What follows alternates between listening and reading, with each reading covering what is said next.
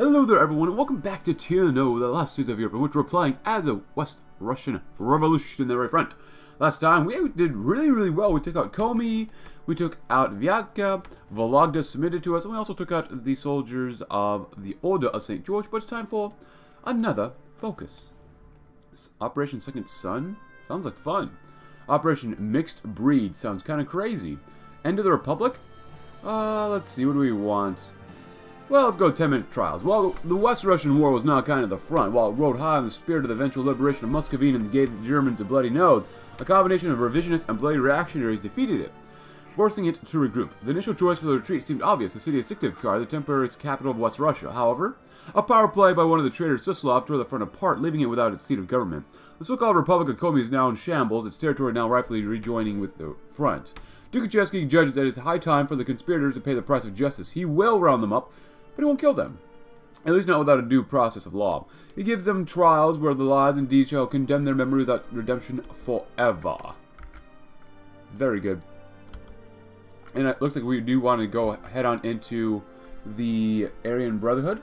That seems pretty nice. And Tomsk, or Omsk, I should say. Well, both are at war with somebody, so Kemerovo is looking pretty good against Tomsk. After that one, we shall do or repurpose the churches. During the reign of deception, the priests of Gaini stole which belonged to the peoples and used it to build places of worship for themselves. Despite the best efforts of some of the more zealous elements of our military, many of those buildings still exist and could easily be converted to more productive uses. Out with the icons and crosses, in with the banners and stars. Isolated monasteries will be turned into ammunition dumps, while churches will be used as barracks for soldiers. Any religious trinket that can't be broken down and reused will be destroyed once their men are accommodated. The remainder of the buildings will be used as warehouses for less essential goods. When this repurposing is finally done, we will at least be able to say that the effort towards put towards constructing these edifices was entirely wasted.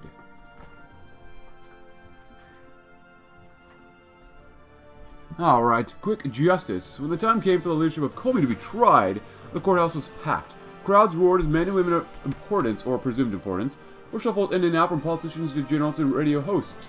Mikhail Suslov had noticed, however, not a single figure who had happened to be carted to the podium before him gained an innocent verdict. The first thing they had to go between the rightists, or had been the rightists. He said nothing, even as Gumilev bid an affable goodbye to everyone, nor did he flinch as the crowds drowned out Shafarovich's attempts at a defense. He didn't even let loose a chuckle as Tabarovsky was dragged out in record time, his defense beginning and ending in a single phrase. Had the Germans killed every last one of you? Oh, Tab, we never change. Several would swear that as Ivan Serov was dragged out with eyes full of fear, a single small smirk appeared on Suslov's face. The truth was, he was largely preoccupied with his mortality. An attempt to run would lead to you being shot. An attempt to plead your case would end with you being shot. Tukhachevsky already decided who was innocent. Bukharina and Andropov were not pressed into the crowd of leftists, paramilitary members, and others who had been sorted. A single young pang of fear hit him, even as a stoic mask bellied nothing. He was going to die here, no matter what he said or had done. Begging like Voznesensky, being defiant like Stalin and Kosygin, not a single way passed Grand Marshal's verdict. As the center was swept aside and the left's trials began, the pangs grew. The next hour dragged on as the show continued. The jurors stated a single word, then passionate prosecutors read their scripts with a driven zeal, and the crowd roared. Then came his turn and the pangs subsided. If he was going to die, then why give the Grand Marshal an inkling of satisfaction? Mikhail Suslov raised his head high and spoke one last sentence. I have nothing to say. 1964, Tokyo Olympic Games. Very good. Vologdan, wealth seized. I love it. Oh, look, a little bit more manpower. Thank goodness. Thank goodness. When's the next research done? It's going to be quite a while. Repurpose the churches. And then we shall end the Republic. Tukhachevsky has doled out justice in Komi. The former leaders of the Republic are now caged, executed, or else gone. The weapons, once a significant threat to the front's war efforts, have been brought under our control. The Republic of Komi now exists more in memory than in fact, with its territories retaken by the front, and its proletariat restored to the position. It's now time to reestablish ourselves, or our authority in Komi. The legislative body will convene for one last time for a single purpose. They vote for and ratify the official dissolution of the Republic. Tukhachevsky shall preside over the establishment of a new military district to ensure that no traitors will threaten the front again, and remind the people of Komi of the dangers of liberalism, and socialism will stamp on it like a boot onto a face forever. A little bit of lag, alright, whatever. Oh, wow, that was fast. Holy cow. Grand Principality of Central Siberia. Oh, this is Rurik, is it? Yeah, it is Rurik. Oh boy. That's not going to be easy against him. Military access, don't care about Zlataust. Anyone have treasure? Yugra does.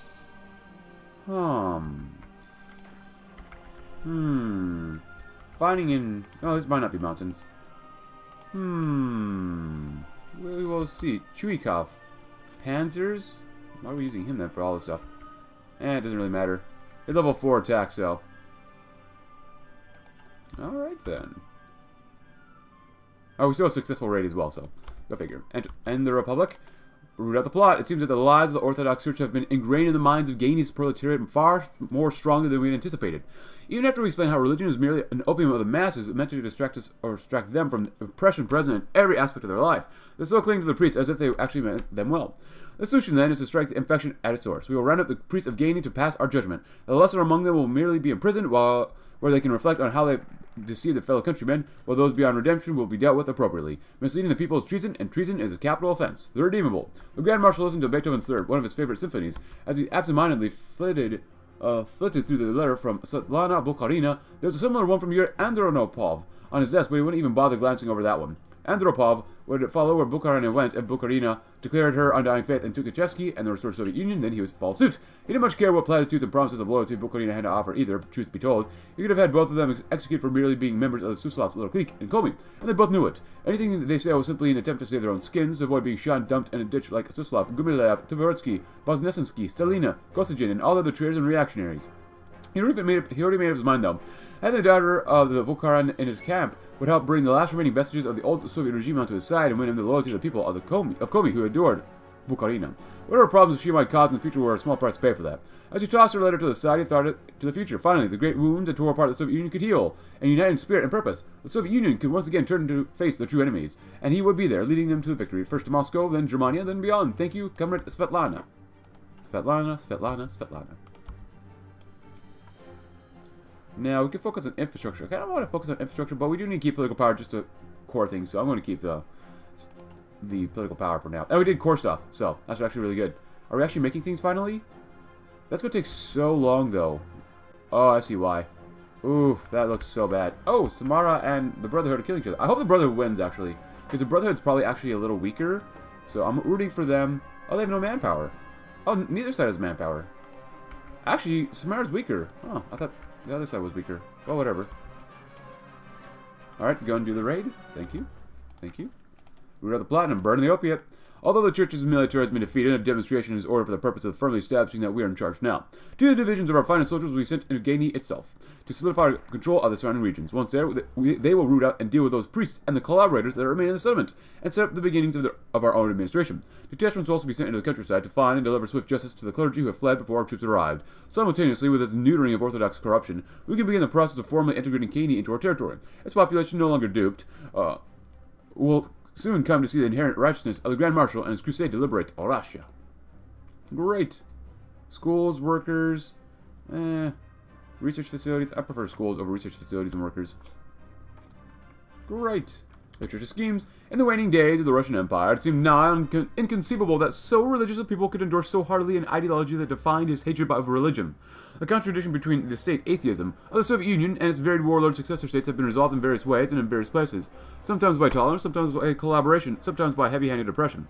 Until recently, the West Russian Revolutionary Front had taken the path of least resistance and neglect. So long as the Orthodox churches did not openly challenge the Communist Party, they were free to do as they pleased, although they certainly couldn't expect the privileges and the state subsidies of old. Now, with the rise of Grand Marshal Mikhail Tukhachevsky, it seems that the church can no longer expect such benign treatment. These superstitious fools with their talks of heavenly reward and children of God are nothing more than charlatans who seek to weaken the hearts of true socialists for their own degenerate passions and pleasures. It is only time that the idols be torn down, their tables of golden lies be turned over, and their false temples be converted into barracks for the people's army. Those that resist our righteous cleansing will be quickly executed. The others will spend the rest of their lives in the gulag performing the earthly labor that they attempted to escape by claiming heavenly enlightenment. Religion is the opiate of the masses. Oh, wow, we lose quite a bit more stability, which I don't like. Now, a couple comments I forgot to do. Some people recommend I do Zhukov's campaign immediately after this. We'll get there eventually. There's no promises, but we'll get there eventually. I promise I will play them eventually, so. And apparently I was calling for more motorized or artillery or something. I'm not exactly sure. We got a good amount of motorized already. We need more motorized, I guess maybe in our divisions. We definitely still need a little bit more artillery. I did make sure that these guys have motorized artillery as well, so just to be sure that they do okay. And since you guys are 20 combat width, we might as well make them 40 combat width, since we have more than enough Army XP for it. So And I will convert most of our divisions to 40 combat eventually, so. Put you there, and then put you there, and then put you in the center, because he looks really cool. There you go. A little bit less piercing, whatever. So these guys are speedy boys. Speedy, speedy, strong boys. Very nice. We could train, too, if we really wanted to. Okay, scavenge for loot. Don't mind if we do. After burning the opioid. Alright, so we can't... Oh. Peace conference. Goodbye, Slovak state. And another event. Burning the opiate. Burning the opiate. Old man Vitaly had been around for a long, long time. He fought in the West Russian War and before the Great Patriotic War, and even before that, the Great Civil War for the heart and soul of Russia. He bore scars from 100 battles and a small collection of medals proudly adorned his jacket, including that of a hero of the Soviet Union. Its golden star now rusted and chipped. Some say he was the oldest man in the Red Army, the youngest, and the young, bright man faced men who fought under the banner of the Grand Marshal, jokingly considered the old officer a good luck charm, although Vitaly protested the childish superstition. He remembered life before the revolution when the Tsar and the Church ruled by terror in Russia. He remembered the pogroms of 1905 when the priests led the backward masses to kill thousands in the streets under the cry, "Kill the Jews." He remembered the servile superstition of the serfs, who were told by the priests to worship the Tsar as a living god, even while their sons were sent to the deaths on the fields of Tannenberg. He remembered the years after October, when the priests had rallied behind the whites and their foreign allies to surround and starve Russia.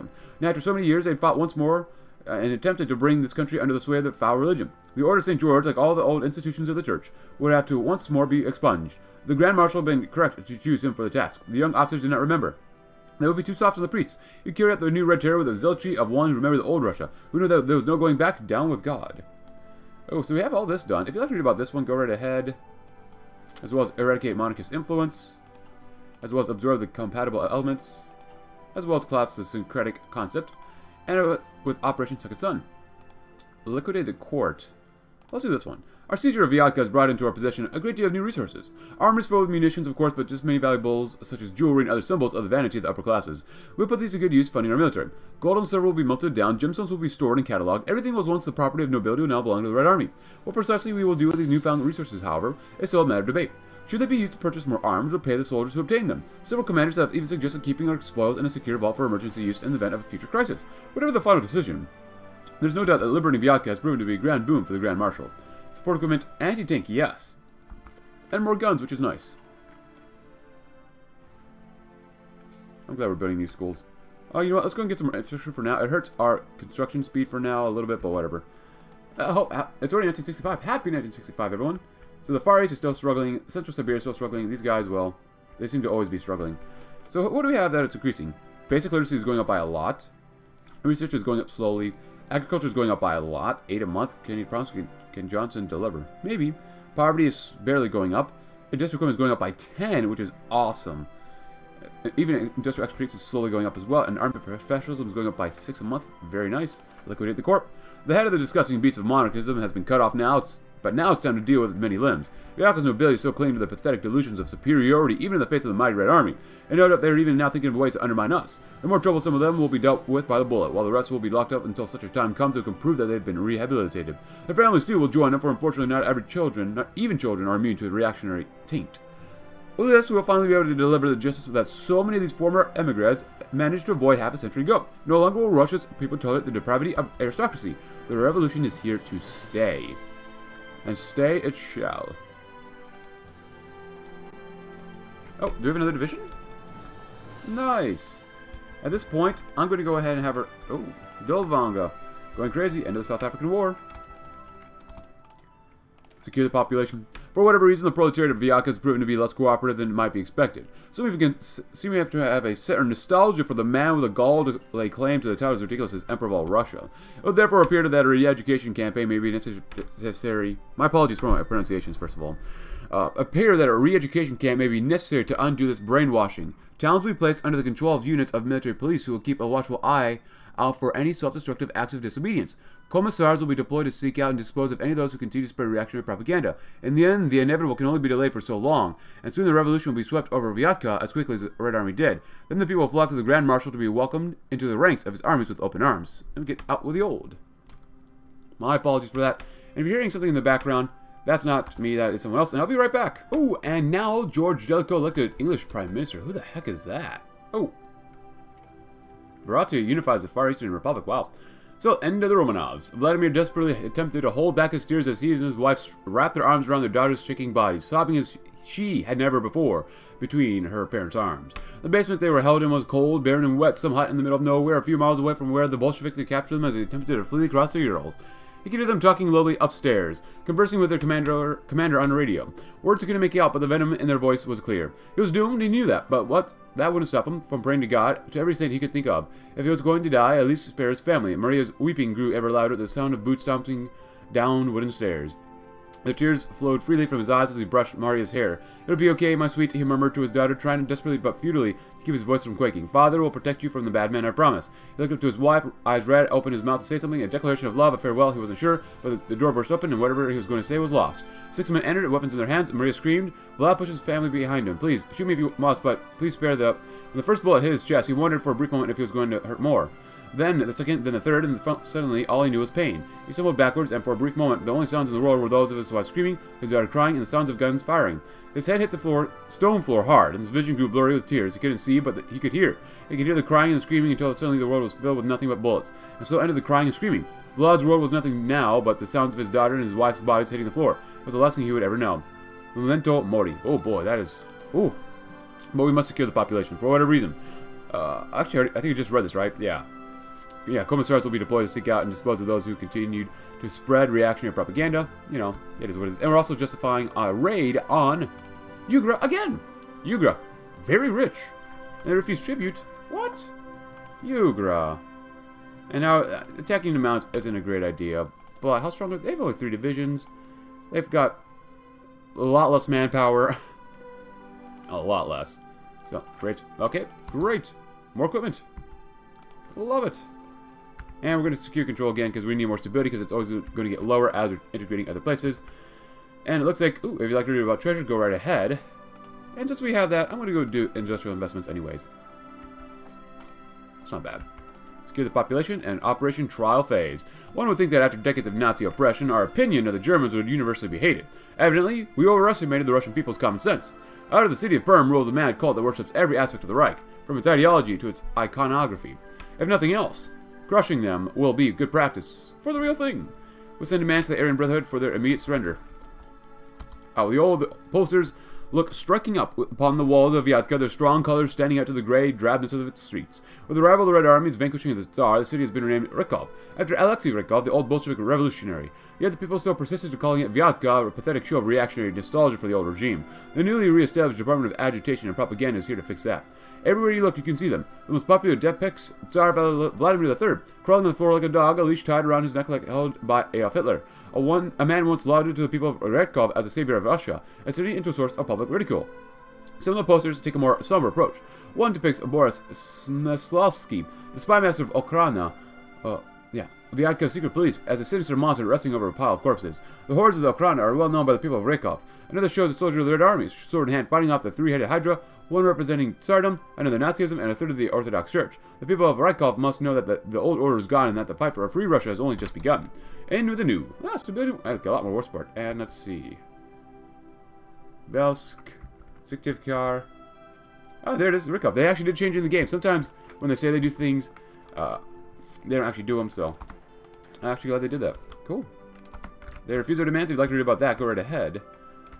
Actually, they're probably going to capitulate the easy way, the hard way. What do they capitulate now to us instead of Samara? That'd be kind of nice.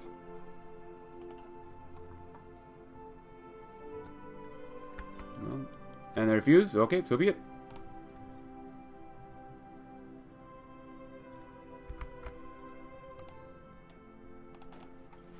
Come on, soldiers, move. The shield broken. Very good. And, okay. Well, everything else was already completed. Okay, whoa! Look at all this stuff. Operation Trial Phase. Burn the nonsense. Execute Aryan leaders. Never again. Operation Clockwork. Integrate the tank fleet. Reactivate its factories. Deal with the officers. Steep Rider. A Red Tartarstan. Integrate the Tatars. The Tatar Military District. Operation Sacred Sword. Learn from the strategy. A Secular Front. And then the Bashkir Military. And now we shall do Operation Iconoclast. Western Russia is filled with the despicable traitors and opportunists. Few have even been more despicable and more opportunistic than Andrei Vlasov, a Nazi lapdog and leader of the so-called Russian Liberation Army, which has taken residence in the key city of Hoi4. Vlasov was one of the key elements in the near destruction of the front during the West Russian War, and subjected the people of that city to fascist rule ever since. The destruction of the ROA will be the long sought after the victory of the front, and Chester retaliate for the dashing of her hopes in the 50s. They better surrender or face destruction. Total and complete annihilation. Artillery is looking worse now just because we put more guys, more infantry, or more artillery on our motorized divisions. Makes sense. But we're actually looking better on anti-tank too, which is kind of nice. So trying to make this stuff. So be it, so be it, so be it. They refuse their terms. Oh, good. And reporting new industrial equipment. Oh, it gets captured loot by this point, it doesn't matter. Since this is the last group we probably have to take out to reunite the front. And I'll do it anyways, why not? Just in case. You never know. And refuse final warning. You guys, you gotta go in, whether you like it or not, so be it. Hey, you know what? They're getting a lot more resistance here, so that's... Oh, wow, that's a lot of resistance. That is quite a bit. Operation... Cool. Iconoclast is done. Actually, you guys just go there. I don't know why you go in that direction. We should do relatively okay. I'm not really too worried about it. The Battle of Barcelona. Down with tyranny. You guys go right there. Go to Gorky. And Kostovo. Kostovo.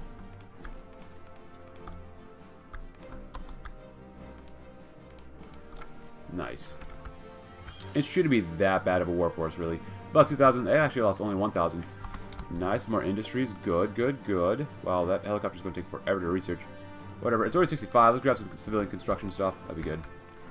Oh, capture the factory. We have acquired the Gorky tank factory, the largest producer of armored vehicles in Western Russia. This factory was a vital part of the Soviet industrial production and saw heavy usage during the West Russian War. In the aftermath of the WRRF's collapse, it fell into the hands of Nikolai Avarin and his divisions of bandits, who used the factory to pump out tanks for their raids on Reichskommissar Muscovine. An ignoble fate for such an important piece of military infrastructure. Tanks were rare among the warlords of Russia, making anyone who could produce them a force to be reckoned with, and making the factory a highly sought after prize. Now that it belongs to us, we can utilize Gorky's tank factory for a higher purpose than stealing scraps from the Germans. Regaining the capacity to produce tanks will be another step towards achieving military capabilities of a full-fledged nation, and another step declaring a final victory in West Russia. The power of modern warfare unleashed. Very good. Actually, just guys, go down here and cut these guys off. Seriously.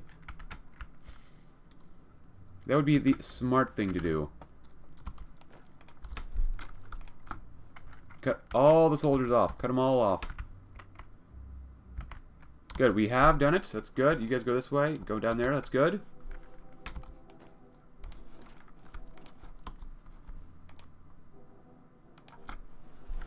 Go for the capital if you can. Better industrial equipment. The economy is doing great. New reforms in industrial subsidizing have resulted in the shipping and updated industrial equipment across the country. Products are being shipped quicker and cheaper. Further progress in mechanization into the once ossified industrial world will prove a boon to worker and manager alike. No more long, horrible hours numerous of our products screwed in by imperfect human hands. Industry continues to march forward. These were a long time coming, however. Increases in budgets and a renewed focus on what other industries are making have increased support for a much needed renovation of our country's industrial equipment. Very good. Kill them off. Good. Exactly what we need.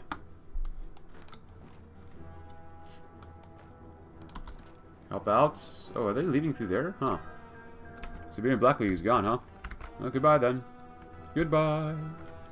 Black Arms trading increases, whatever. We don't have that much more loot. Well, that's alright. And now they have up to 6 divisions left. We lost 5,000. They lost 17,000. Obviously not enough, but we're getting there. We're getting there. Democracy returns to Italy. We'll get a good job with that, guys. You're so... What the heck? No. You gotta go that way, man. You gotta go that way. Samara's ours. Great. Still a lot of enemies around here, and you guys refuse to do anything about it, which I don't agree with. They have motorized. Well, then kill them off. Yeah, not much else here. Good, beat him up. Hey, we won! Yay! There we go, everyone. Yep, and I'm glad I saved all that political power, everyone. Very nice. Now, we're going to do all this stuff, and then we'll go ahead and do the unification stuff. So, crack open their arsenals. It's well known that the Russian Liberation Army received an enormous amount of material support during the Reich, especially during the West Russian War. While this is an example of their cowardice and treachery, it's some positives for us. For the first time, the Red Army has obtained an enormous cache of German weaponry. It's always valuable to know one's enemy. Training our men in the use of equipment from the Reich will give us insight into their operations. This is a very, very good thing. Next up, eradicate German influence. During the period of fascist rule in the K-word city, Vlasov's army of traitors managed to indoctrinate people in their sick ideology. The traitors of the ROA were hailed as liberators, and the Red Army as devils. A number of local people betrayed their own countrymen and willingly worked in the illegitimate government. No remnant of fascism can be allowed to survive. We'll destroy every trace of fascist iconography, and collaborators will be harshly punished. Nothing else will adequately honor those that the Germans and their allies murdered. Very good. Wow, we need way more anti-tank now. Even guns, too. Wow. Then again, what do you expect when we need to garrison areas? And we lost all that manpower already. Wow. I have a good feeling we have to go to war with the Nugget as well. Go ahead and finish training our guys, too. We got so much to build. So much to do. And we'll build mostly a lot more factories, too, as well, so...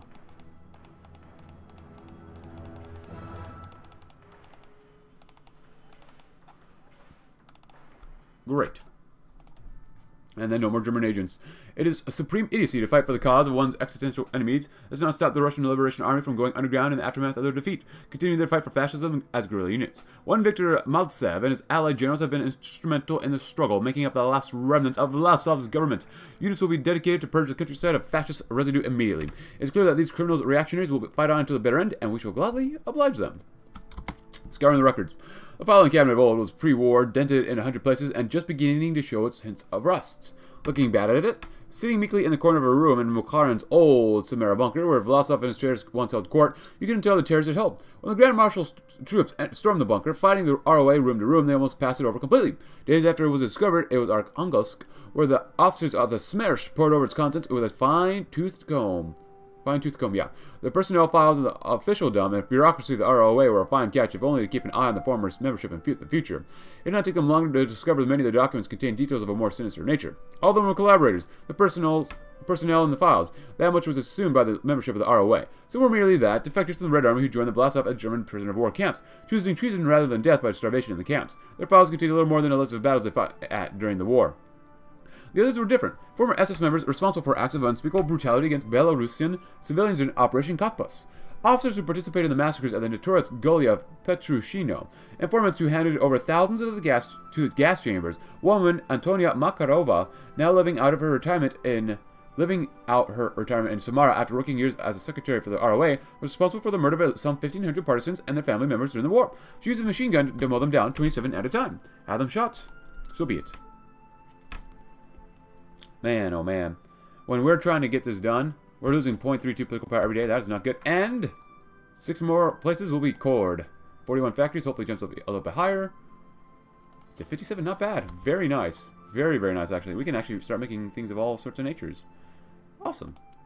Planes, transports, artillery. Well, let's see. What else do we need? We're going to make some more tanks. Hopefully. And APCs will come along nicely. That's good. Get some more basic anti-tank. We're going to need even more. That'll be good. That'll be very good. We're doing very well now. Very, very well now. Number of German agents, bring them home. It appears that the Finns did quite the number on the people of the occupied territories. As far as we can tell, Russians were deported in large numbers, replaced with settlers from Finland. Now, we have a chance to repay them in kind. People removed by the anti-communist guard will be returned to their homes, and the bidders shipped back to their rightful ones on the other side of the border with Finland. Demographic warfare is an ugly affair, but we cannot tolerate a Finnish fifth column in our new territories. Well, it's really our old territories, but whatever. Oh, we don't own... Oh, we have to be the regional stage for that. Cool. That's fine. I guess it's time then. Ooh, actually, you know what? Maybe we can raid these guys one last time and beat them up and make them very weak. Looks like they got a little bit more strength first. And then we can grab another research slot too, which would be great. So let's go and raid them. Take their loot. And then do our other stuff. And then maybe we can build up more agriculture methods. Why not? Go right ahead. Come on, give in. Oh, wait, maybe we should stop training. That would probably help our chances of winning. 3, 2, 1. Let's go. Now, actually, they're attacking. They're doing okay. But obviously, they're not going to be able to hold up against all of us here. How much artillery do we have now? -20. Well, great. Alright, agricultural methods, thank you. And restore the West Revolutionary Russian Front. West Russian Revolutionary Front. Great! 30 more naval XP, huh? Beautiful. Old Inspector Hans Europe. Hey, look at that flag! That's a little different. Bring them home. Well, we need to own Onega now. Oh, another research slot. Oh, we got 0.03 billion, huh? Not bad. Not great, but not bad.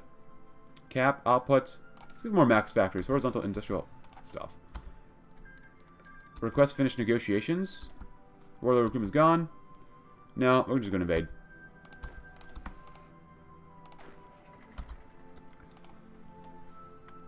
Spoils of war. Beautiful. More stability. More support. Some more rifles. What would you not love about that? How much manpower do we have now? 60,000? 600,000. Oh, wow. That is not bad. I like that a lot. Garrisons. Yeah, we need to get military police. These guys aren't bad. But they're only 17 combat with, and actually before we do go to war... Oh, we do have some planes here. Can we merge them together? Cass? Yes, yes.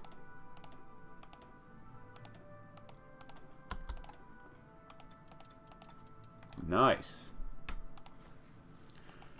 Oh, what can we do here? We go into war with the Finns as well. Oh, yeah, we can do all this stuff as well. That's really good. What's our budget like? Well, we have a deficit. Spend more on the military for now. Spend more on all that stuff. Spend. But we can't make anything. Wait, what? Is it minus 90% complete, huh?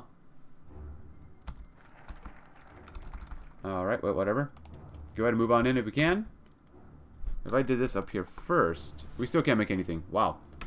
That is quite unfortunate. How many divisions do the Finns have? Up to 21, which is not bad. That's more than us, so we'll have to be probably fairly careful with them.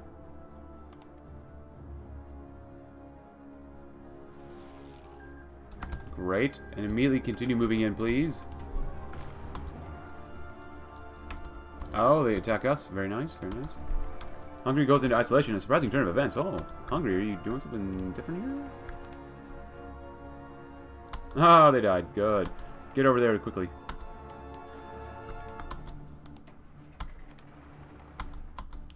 You guys just hold Indonesian war. No one cares.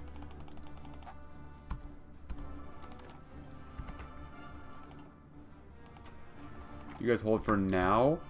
I don't want to get encircled or anything, but we want to keep this over the river for now. That'll be good.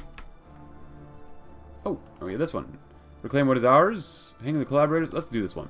At long last, the Finns have relinquished control over Murmansk and Karelia. The task for the front is to regain the trust of the local people. Since the governments established during Finnish rule have been eliminated, we need to establish new ones in line with our principles, as well as begin recruiting for the Red Army. Revolutionary propaganda will be important to persuade a population indoctrinated with anti-communist dogma. We have fought hard to liberate these regions soon. They will soon be Soviet once more. If I can encircle these guys. They are trying to attack us. Let's see, we've lost 2,000. They've lost 31,000. That's not bad. Yeah, doing this here is really good. Caffeine flow. If you'd like to read about this happens almost every campaign, so it is what it is. A toast to our future successes. Great. Actually, how much damage are we doing? Not enough, but we have more than enough planes to help take out the enemies, so that's ideal. Quite ideal. Oh yeah, we could get encircled there too. I didn't realize that. Help out, help out.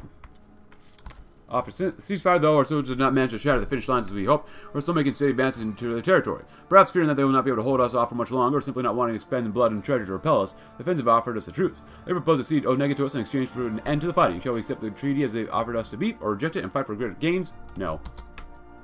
No, these Finns have got to learn a lesson. How about down here too? That'd be good. Good. Get some more recovery. Oh, we could have gotten encircled there. That would have been very, very, very bad. Smash them, reclaim what's ours. And then hang the collaborators. Now that the Finns have been dealt with, it's time for us to return our attention to the Russians who aided and abetted them. This is a crime with thousands of guilty parties, as many collaborated with Helsinki, either in administering the wrongfully seized Russian territories or in fighting for the anti-communist vanguard or volunteer guard. For this blatant treachery, they can only be dealt with in the harshest terms. The leaders of the volunteer guard shall be singled out in particular for their unforgivable actions against the front. I'd love to core Onega, but we have no political power. We literally have no political power at all. And I don't know why we can't be making anything here. This doesn't make any sense. We're spending more money, right? Spending $1 billion, which is a lot of money, but still. Good. Help them out. Help them out. Nice. Crush their strength. Crush them, crush them, crush them, crush them. Good.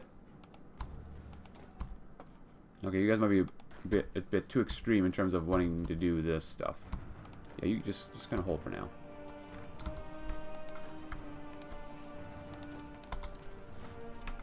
That's better.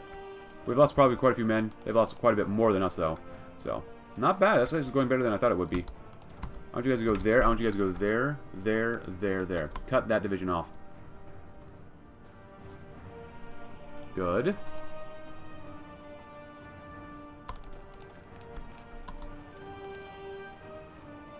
Cut off all these places and peoples. Nice. Now the motorized have pretty much free reign to go up here if we really wanted to. So it's not too bad, not too bad. 22 divisions still, so be it. Good, overran. Nah, maybe we shouldn't go up that way.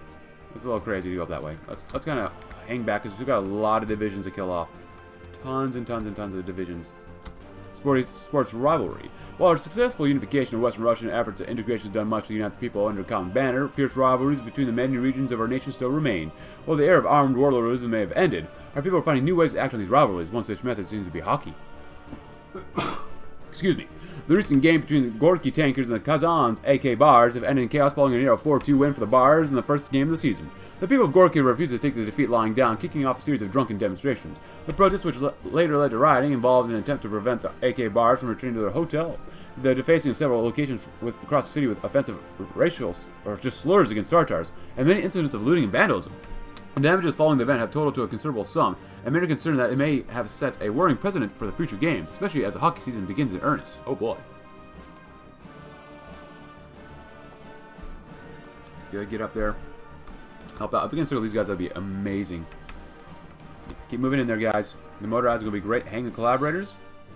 And then Invincible and Legendary, under the impeccable guidance of the Russian Bonaparte. Or Red Bonaparte. The West Russian Revolutionary Front has been reborn. The late General Voroshilov would scarcely have been able to imagine the heights to which we have ascended. Every single reactionary and capitalistic force in West Russia has been subdued, and the red flag flies from Arkhangelsk to Kolybachev. We've made history in our subjugation of the region, and soon we'll be able to push into Siberia. The reformation of the Soviet Union is closer than it has been in a decade, and we will not fail to live up to the sacrifices of our fallen comrades. We'll get more political power, division recovery at 35%, wow, and 20% more stability. Not bad. Oh crap, we got defeated there, huh? That really sucks. We got encircled, and we were defeated. Oh, they might encircle us here. Oh boy. No, no, no, no, no, no, no, no. Oh, if the Finns do that, they're gonna pay dearly for this then. They will pay more than in blood. They're gonna pay with generations' blood. If we lose another division, it's gonna be your head, boy. It's gonna be your head. Yep, they lost. Okay, we're not going to give up until the very end here. They're all going to die. We've lost 30,000 to 85. That's not enough death. We need more. We're forcing the attack. They want to act like the way they are. Oh, they encircled it. Oh, come on. Seriously. The AI is... You just let them do stuff. It's so stupid. It's so stupid. Hold the front. You pieces of Finnish garbage. Holy cow. Kill every single one of them. I don't care what happens. Drain every single one of their all their manpower reserves. It doesn't matter at this point. Kill them off. Kill them off with extreme hatred at this point. You kill off 2 of my divisions. Yeah, they're out of manpower already. Yeah, they're done. They're completely done. No, no, you keep these people here. I hate this little stupid little leg thing here. You know what? You do that, you do that, you do that. You just hold, do whatever you need to do. Kill every single one of these Finns off. An entire generation is going to be wiped out for what we're about to do here. Oh, cut them off. Yes, please. Yes, yes, yes, yes. Oh, come on. Nope. You're going in right there.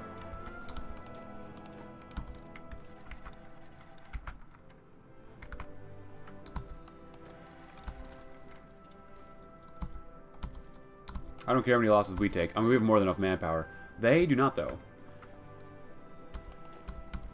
Can you just make sure we don't get encircled?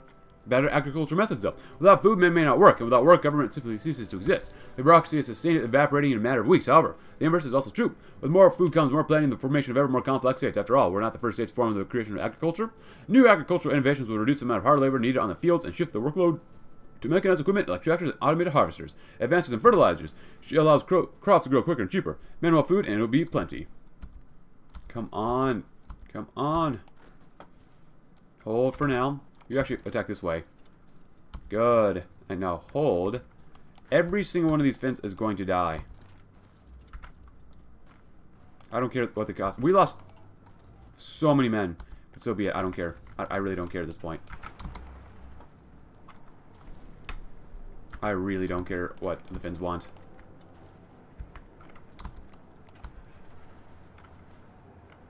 Break them. Break their spirits. Kill every single one of the last one off. They didn't give us any mercy. We're not going to give them any mercy either. Oh, negative. Thank you. And then that's all we can do really for now. Even though I'd love more stability. No, you're not done yet. No, you got to kill these two piece of crap divisions off. Good. Oh man, you really want to kill these guys off, don't you? So do I, but time to burn Helsinki, right? You're going to be cut off, whatever. We're not that far into them. They've lost so many guys. We've lost a lot of guys too. I've sacrificed that soldier, so be it. Get in there. Get in there.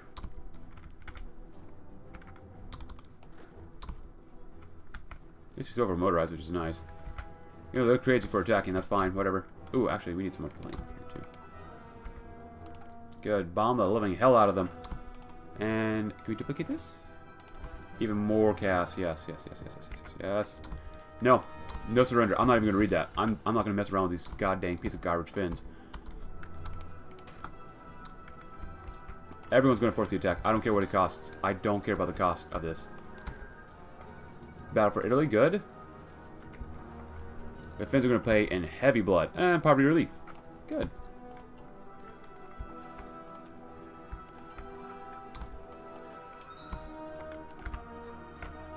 Helsinki's going to burn. Burn, burn, burn.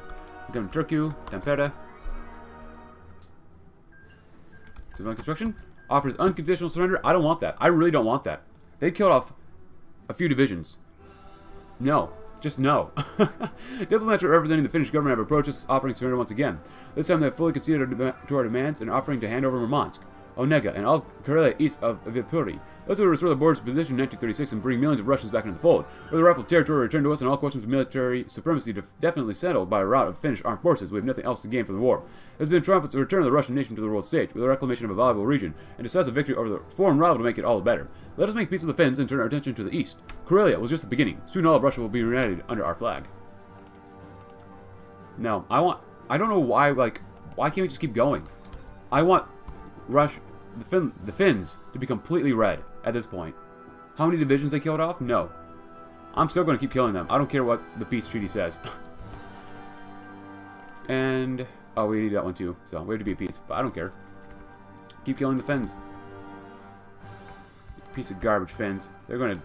Man, I can't wait till TNO 2 now. I want to be able to kill them off. Completely. And wholly kill them off. Yeah. We lost, what, 70, I'm going to assume 70,000 people in the war. You know, it's not great. But, as you can see from our manpower, completely replaceable. Completely replaceable. The Finns, though, they have up to 12 divisions. They lost pretty much everyone. Like, you're not going to mess with the WRRF like that. No, no, no, no, no, no, no, no. Actually, you know, I'm going to have these guys train. Let's come over here and train. Something different, you know? It's a little different from what I normally do. Cool. Even with a budget boost, we still can't make anything, which is really just so sad. Let's see, what can we do here? Prepare for war. Well, we kind of already are. Higher foreign instructors, more army professionalism, yes please.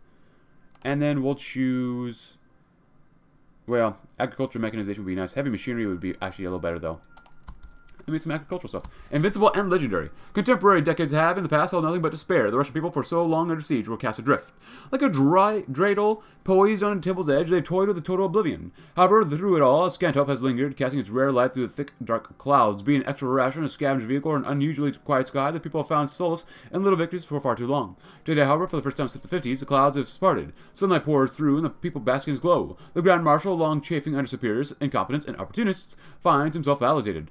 Through our dedication to the cause and innovative theoretical doctrines, we have reigned supreme. Today, we take the first steps towards healing. West Russia is one invincible and ready to advance boldly. The wind is strong against the Grand Marshal's back and is under his stewardship. We shall not falter. Krasnaya Armia Silny. Cool. Industry for the defense of socialism, a red state for a red army. The Red Army is and will likely always be the last and greatest defender of socialism in Russia. It will be the primary organ through which our socialist ways are to be preserved. In accordance with this line of thought, we must make the Red Army into the most formidable force on the planet. We will begin reorganization of the Red Army immediately, with reviews for officers and commanders alike, as well as a full inventory of all firepower as the Red Army has to offer. With this information at hand, we will create a list of all areas in which the Red Army is found to be lacking and begin to improve upon it.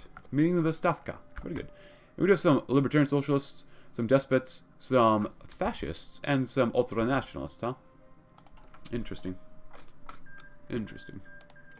Continue training, for we lost way too many men, and many of our guys were too ill-prepared to fight that war. Oh, the Finns. God. Sukarno wins Indonesian Civil War, so be it. Throw on the artillery, even though we don't have any artillery to speak of. We need it anyways. And our guns are looking a little better now, which is good. Now we can slash the military stuff, which is fine. It's not too bad, actually, for our budget and such. Ooh, actually, if we can increase construction spending, that's the way to do it. I'm thinking long-term, short-term pain, long-term gain. Yes, please. After our current focus, let's see, look to the past academic base would be good. I'd like the stability, though. The room where the Grand Marshal was austere. Outside of a long table adorned with maps and papers of all kinds, there was little comforts besides the wooden chairs. And silence reigned in the brightly lit room for a moment as he stood. Then they flocked to him, marching as one. Generals, officers, all members of the general staff, saluting and taking seats before picking up dossiers with different titles. War plans, one read. Economic renewal. Securing control. Ideological doctrine. All read was inside the folders. That was a very awkward sentence. Occasionally, a show of praise exited one's member's mouth or a brief question corrected within seconds. The Stavka were his men, they would lead by example. What do you think? Tukhachevsky asked, though while his ears heard the assent, his eyes were looking out the single window, where the first of many productive meetings over the Stavka filled out, leaving the Grand Marshal looking out to the horizon. Russia calls. Politicized military, we have reformed the Presidium. Let's see, we can't do that one, we can't do that one, we can't do that one. Okay, cool. Is that all we can do? Yes, it is. Alright. Lessons from Trotsky's. I like a better academic base, but I want some more administrative strain reduction and poverty rate to increase as well, so. The decades-old dream has been made real. A new union in the West, birthed from blood, brains, and bullets. The sacrifices of thousands of Red Army soldiers and comrades are forged now into new stability from Arkhangelsk to Ufa. Unlike others across the Russian ways, our revolutionary front aspires to more than simply self-preservation. With a foothold established, the time has come for a return to normalcy. The Presidium, long beloved and loathed institution, must find life anew. However, in accordance with the Grand Marshal's theories, we will find a balance between civilian, military, and administration. The Red Army, as a harbinger of revolution, will never again be simply beholden to the will of bureaucrats and schemers. Neither will the Presidium be entirely useless, lest our legitimacy be dissolved. A new struggle for the soul and structure of the new government has begun. Let us take the task in earnest and remain watchful of the failings of our past. Which is good, because I want to build. Let's see. I kind of want to get more stability. Weekly stability actually be pretty nice right now. So let's go and do that one first, and then we'll grab another one here as well. Agricultural base and slightly decreased quarrying times. That seems really beneficial. Really, really good. Agricultural mechanizations. Yeah. Escalate land reforms. That would be really good for the future. Oh, even more. You get infrastructure and industrial equipment. I like that. I'm going to do this one, though. I like to slightly decrease quarrying times, because that'll be helpful in the future, so. That'll be very, very good. And we're barely building up. It is already 1966. That time went by quite quickly as we were in the warlord stage, but we're looking pretty good here right now. And this is already core, so we don't have to worry about that, which is awesome. 5.7% growth. Well, could be worse, could be better. And after reforming the Presidium, old man Lobanov, I would like to do that, but poverty is more important to me. Zhukov in his years pathetically jockeying for the favor of the Voroshilov called the Grand Marshal Tukhachevsky the would-be usurper in an attempt to paint him as some aspiring tyrant.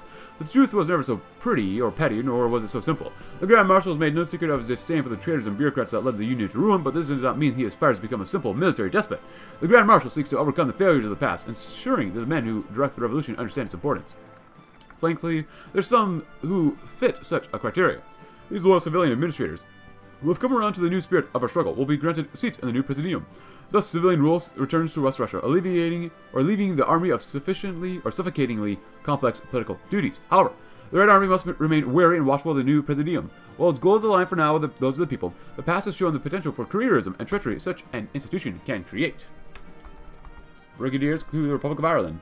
I'll see you play as Ireland someday. Is there anything else here? We could buy more guns. I'm not going to buy places from these. Are they capitalists? I think they're capitalists. So yeah, no thanks. Anything else from there? No. Yes, very much yes. How are we looking? We need a lot more artillery. And IT tank isn't doing too bad for us. And we'll look to the past. In order to properly rebuild the socialist revolution, we must learn from the failures of those who came before us. Those goals were notable. The Soviets were corrupted by institutions such as the NKVD, and by disastrous economic plans which failed to industrialize Russia. But chiefly, Bukharin's failure to develop an economy which could mobilize itself in time for war and his outright refusal to invest in military spending, where the Germans' threat was ever approaching. Our most prominent communist intellectuals within the newly united state are advising that we look towards other old revolutionary theorists, rebuilding the West, despite the lack of civilians in any position of power within the new statocracy. The Grand Marshal was aware of the current role that the people play, and more importantly, of the hardships they have suffered before and during now. Thus, during one of the first things on his agenda is set a massive sweeping construction and food allocation programs. From rubble, factories are built. From ashes, food lines are formed, with the army making sure that the rations are equal. No one has too much or too little in the Grand Marshal's eyes. Any complaints are silenced, any unruliness is dealt with, and quotas are set. No need to ask what happens to those who fail the quotas, but the harshness of rebuilding is for good cause. Most are aware of what Russia means for their families, friends, and themselves, so a tax construction worker ignores the lack of breaks. A mother waits her turn in food line with an empty stomach, and a soldier keeps everything orderly, even as his thoughts linger less on the people he's supervising, and lean more towards hoping the food lines provide. In the end, it'll all be worth it. A solemn vow. But next up, we're going to go ahead and choose something else here. Returning expected. It gives more stability, which is not bad. We don't need more manpower, though. 3% more stability is not bad. Agriculture does improve. Academic base, research facilities, worker training. I like the bonus to industry. Actually, you know what? I almost never choose this. I would like to do the expertise because we got to keep moving through our industry a little bit faster. So, solemn vow. Ustinov squinted against the harsh sunlight reflecting off the fresh snow, his eyes narrowed into slits. Summer had once again been brought into compliance with the West Russian Revolutionary Front, and the economic minister felt a strange creeping sense of nostalgia and childhood horror slip into his gut. Samara, the city of his hated youth. The city of crushing poverty that ground every penny and ounce of joy that the young Ustinov and his mother had. He remembered catching rats in the dark, blinding them with a flashlight and slamming their heads against the brick walls of the hovel. Meat was scarce in those days, and bones peeked out from thin shawls of skin. Ustinov knew that he had been lucky to have rats to eat, and he and his mother had heard of what other villagers had been forced to do to acquire precious protein. Ustinov remembered the hand feeding his sick and dying mother crusts of bread and a thin rat soup, comforting the woman who had been his only true friend in his young life. The economic minister blinked sudden tears from his eyes and swallowed his pain. Samara would be rebuilt. Russia would be rebuilt. The times of starvation and scarcity would come to an end. Never again. This we swear. Construction would be nice. Workers. Oh, popularity of the government shall increase. Industrial expertise will go up slowly. 0.35 political power. Now we can do some math here, everyone. And if you're still watching, thank you very much. I do appreciate it. I don't know why, but I've been struggling with my pronunciations in this episode. So basically, we lose 14 political power if we choose this one decision, but we get more popularity, and then industrial expertise. You know what? Let's try it. That's something unique, something a little different. I like that. 15, 14 days, and then those who fight no longer politicize the military.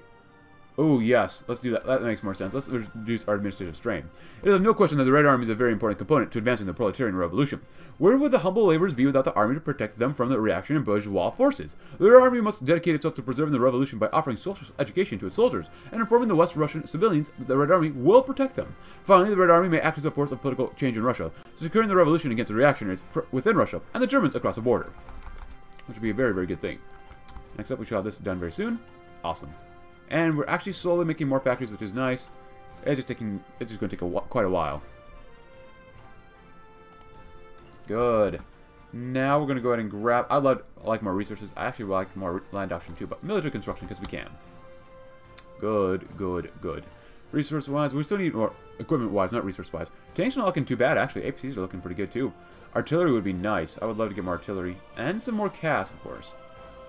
But that'll come in time. Politicized the military. Loyalty to the revolution. More cost. Oh, I don't like that. More daily political power. Authoritarian socialism. Industry for the defense. Can we do anything else? No, we cannot. Those who fight no longer. How about that? Of all the tired Soviet institutions, it is the Red Army alone who has stood against the harsh sands of time, while millions evacuated from across the Ural Mountains. It stood firm in the face of the impending apocalypse. For decades, it has waged a ceaseless war against the dying of the light. And the Red Army itself is to be an appendage to the international proletariat. It's only logical that it be involved in the organization and direction of the struggle. Civilian and military distinctions are of little meaning to the people under siege. Never again will we permit the development of a distinct bureaucratic class, a cabal of sniveling rats who claim the victories of the proletariat as their own while undermining them at every turn with incompetence and political ambition. The masses themselves will exercise power through one institution alone, a synthesis of the army and presidium, staff of the fronts, veterans, marshals. Finally, we will have a government of those who have mingled with and fought only for the people. Now, it's going to cost more, which I don't like, but whatever. Improved academic base. The foundations of society is writing. It cannot be overstated how the institutions that define civil life rest on the bedrock of the written words. Society marches forward hand in hand with the literature of the time. It lives and dies by the high tides of writing. She sleeps when the pages are burned and wakens when a curious young person decides to scratch something on that palm leaf. It is a progenitor of liberty and may spell the end of it. Our schooling and our literacy matter more than nearly anything else. When it dies, progress isn't just halted, it actively begins to wither. Progress towards whatever ideal, be it racial purity, free markets, or equality, cannot survive without a pen. So yes, our universities have expanded. But some man today is newly learning how to read and opening up Pandora's box that is writing.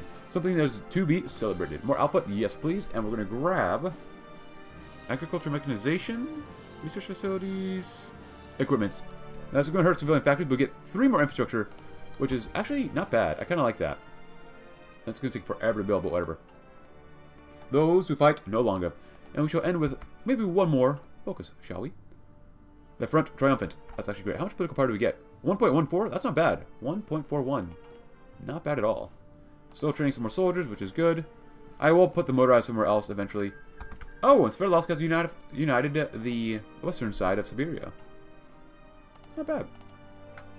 Now, we got to figure out where they do checks and balances. Or an equal partner. Let me know in the comments below. Should we do equal partner? Or checks and balances? Let me know in the comments below. But regardless, we're going to go ahead and do... lessons from Trotsky. Why not? One figure that has been somewhat valorized by a few intellectuals recently is Leon Trotsky. Sadly, Comrade Trotsky had his life cut short by a mentally ill assassin, so his ideas would never come to fruition in the old Soviet Republic.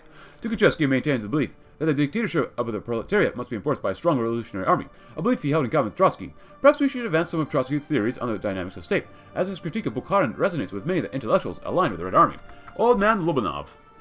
The right Lobanov was once a young Russian patriot devoted to the ideals of Marxism-Leninism. When the Great Patriotic War broke out, Andrei was among the first in line to volunteer to join the Red Army. Even after he was hospitalized for an explosion, he insisted that he could continue to fight. When the war was over, he joined Voloshilov's West Russian Revolutionary Front with his belief in communism driving him forward. He preached to his fellow soldiers with a copy of the Communist Manifesto in hand, and he'd say that they only needed the words inside the book for guidance. With yet another defeat at the hands of the Germans, however, his faith in communism began to waver. Andrei realized he had no home to return to, and there was a chance he would never see it again. He had spent 20 years in the Red Army and nothing to show for it. Old Man Lobanov walked through the streets of Arkhangelsk with nothing but a cane and backpack. In reality, he was in his 50s, but he didn't look like it with the way he walked. As he walked, he considered that perhaps things would have turned differently if he had retired earlier instead. He might have been able to raise a good family and had a stable life far away from the cold and icy streets of Arkhangelsk. Lobanov placed his cane beside him and stopped to rest on a concrete staircase. Snowflakes began to drip down from the skies as he closed his eyes. When Lobanov opened his eyes, the first thing he saw was a Red Army commissar with an envelope in his hand. The commissar simply said, "This is for you," before handing him the letter. The commissar then walked down the sidewalk with 10 other envelopes just like it. Lobanov opened the envelope and said it was the first pension he'd ever received. Well, not much. This was the first time in 10 years that Lobanov felt hope that he could forge a new life beyond Arkhangelsk. He picked up his cane and walked down the sidewalk with a new determination. A new beginning for an old soldier, and I hope you enjoyed today's episode. I once again apologize for my mispronunciation of words and such like that. But regardless, I hope you enjoyed it. If you did, please consider, like usual, leaving a like, subscribe if you're new, check out my Discord link in the description below, and I'll see you tomorrow when we will have more army professionalism, and we shall continue making and modernizing West Russia. Thanks for watching. Have a great rest of your day.